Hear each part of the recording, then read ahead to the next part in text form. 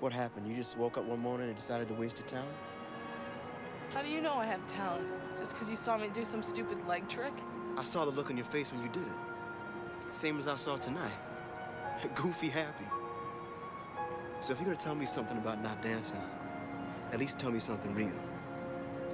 But what if I don't want it to be real? What I want is to wake up and see my mom again.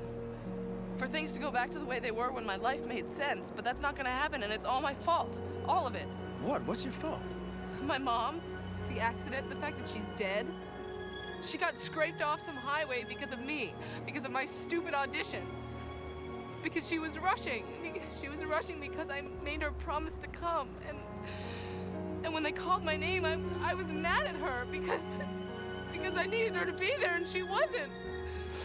She was dying while I was dancing and I was mad at her and I'm sorry. I'm sorry. I'm so sorry. Listen, it is not your fault that she died. Or that she was rushing. She cared about you. And she just wanted to be there for you. That's what makes it so bad. She always wanted what was right for me.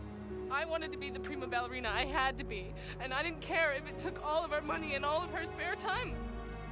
It was my stupid audition and my stupid dream, and it killed her.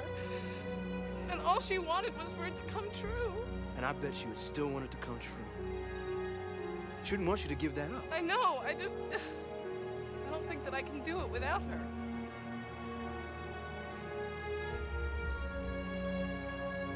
What do you want?